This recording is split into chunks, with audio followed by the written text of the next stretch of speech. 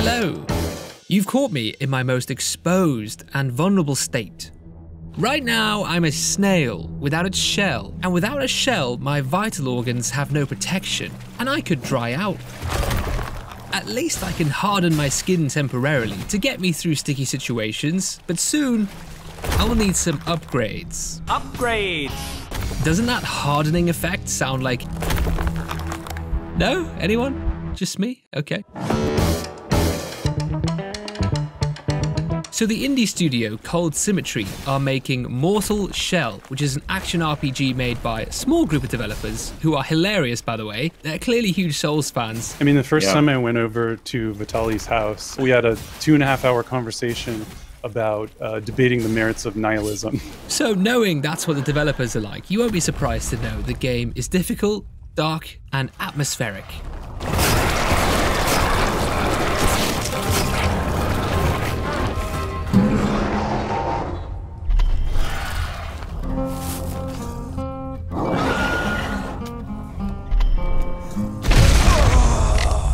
Welcome to their PC closed beta. This is our character, the snail without a shell. Or, if you want to be boring about it, this is our empty vessel which can possess the remains of old warriors and gain their unique abilities. In this demo, there were 2 out of 4 to resurrect. Teal the Acolyte and Haros the Vassal. The shells provided me with 2 different playstyles. The first one I like to think of as an armoured knight on a musical crusade to spread some heavy metal. The second one is an agile, shadowy rogue with far less health but far more stamina and a few more tricks up its sleeve. Let's just say one of these is way more tanky than the other, and it's not that one. You unlock extra abilities for your shells at the cost of glimpses and tar. One of the abilities included in this demo was Accretion of Foresight, which lets you sometimes release poison after a riposte. Gotta love how vague sometimes is. It reminds me of my other interesting experience with poison in this game. Down in the abandoned chambers, there's a horrifying enemy who keeps his antique sword collection safely inside his own torso. It is very satisfying channeling your inner Havel the Rock and laughing as his blades ricochet off your body. That is definitely my favourite combat mechanic they've shown so far. However, eventually this creature rips off its own head and throws it at you, covering you in incapacitating poison, and it sucks. There's no poison build-up indicator or anything, it's just instant COVID-19, nothing you can do about it. I foresaw that my comment section would be filled with people asking, why didn't I just cure it with items? So I searched as hard as I could through the menu, but came to realise I could not find any item to combat this poison. But as I prepared to hang up my controller and retire from my gaming career, I realised I had been played like a fiddle, or I should say a lute. Not only does this game blueball you by hiding information about what an item actually does until you've used it an arbitrary amount of times, the more you use an item, the more familiar you get with it. Well, how do I use this? I mean, maybe I can pluck a few strings, get a beat going, you know.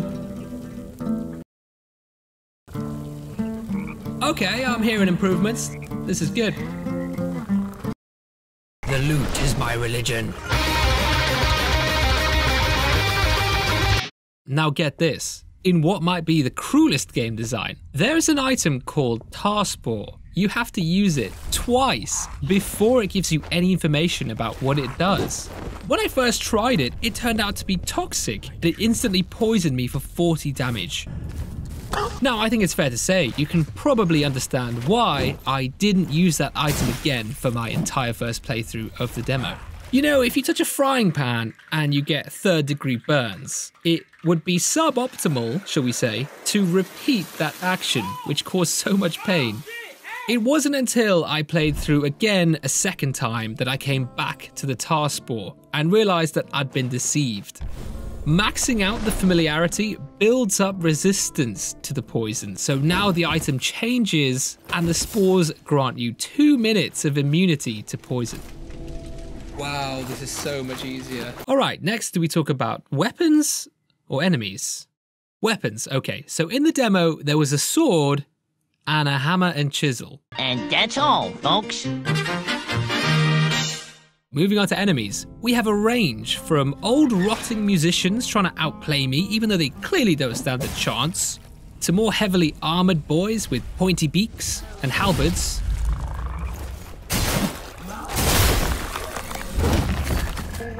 There was even a gigantic fish that swallowed me at one point. Maybe it just thought I was a plankton.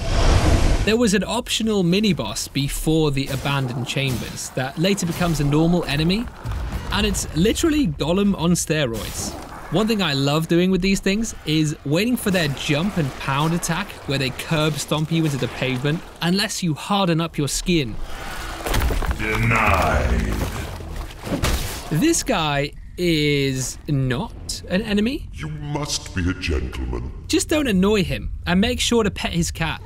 You can use him as a merchant. Shall we engage in some rousing commerce?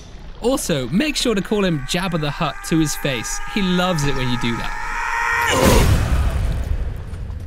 Sesta Janessa was the other NPC I encountered. She's a mysterious figure who helps you bond with your shell. And when you meet her, listen out, because she amusingly says, "There won't be any merriment around the bonfire here." The no bonfires reference is factually true. They seem to have taken a different path with this game and not included bonfire checkpoints.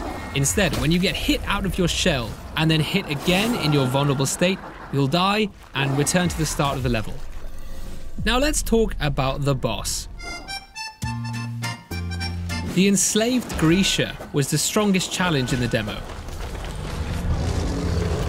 So I upgraded my stuff at an anvil, drenching my weapon in acid to increase my damage output and improving my self-healing.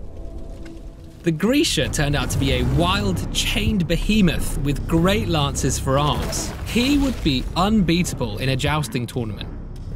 Just for a second, let's consider the restrictions this studio faced. With such a small team of 15 people, it's impressive what they've managed to do, and I hope they grow and have a successful future. That being said, I think the combat physics and movement do suffer a bit compared to the great art design, particularly the lack of impact and floaty animations.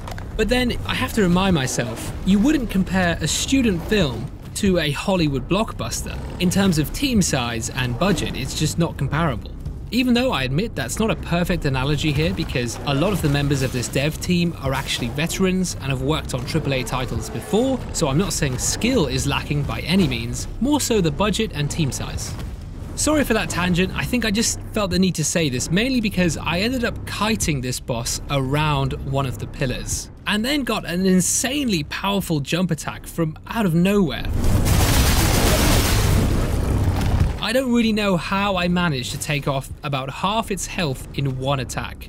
Overall, this portion was satisfying, but I felt like some of the gameplay elements were breaking down just a little bit. I made sure to end it in serious style though. When you have enough resolve, which are the 4 orange bars above your health bar, you can perform a special weapon ability. In the case of the hallowed sword, you pop out a massive mechanical spike from the hilt and firmly thrust towards the enemy. It's really cool. That about wraps up the end of the demo. It was a short taste of what's to come, but I appreciate it nonetheless.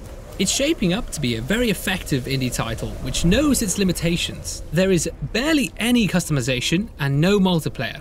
And you know what? That is absolutely the correct decision. I can't hate on that.